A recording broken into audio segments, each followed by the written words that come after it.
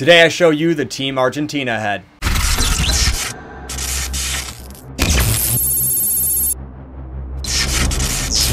What's going on, Third Army? Welcome to day 3 of our World Game Series. Today we're going to be featuring Team Argentina head, which is a Carolina STX Super Power with a king pocket, 15 mil Carolina fade. Up top we have gold and white. Sides we have gold, golden throat, all white shooters, and Carolina locks. We wanted to do something really clean for this head. Argentina often does a lot of color blocking with Carolina and white, and then a trimming of gold.